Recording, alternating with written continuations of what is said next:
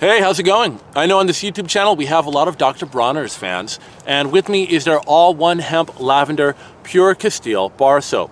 This comes in at 5 ounces. I picked it up at Ross for $3.50. And I'll post a picture of the ingredient list along with some footage of what the soap looked like before I began using it at the end of the video. I tested this over 4 days. The first thing I noticed is that it did seem to wear down just a little bit faster than I would like. The aroma, it's mild. You'll sort of be able to smell it when you're washing up. It's a nice lavender scent, but once you step out and towel off, it is going to dissipate from your body rather quickly. I do wish that lavender aroma was maybe just a little bit stronger as well.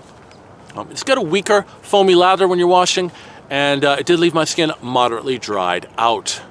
Now, it didn't really do it for me, so to speak, but it's not a bad bar. It's just sort of understated. And I know a lot of people are looking for that because of the more natural ingredients that they do put in their bars. So if that's what you want, Dr. Bronner's has you covered. But me, I want a little bit more pizzazz. Anyways, that's my review. I want to thank you for joining me today, and I will see you next time.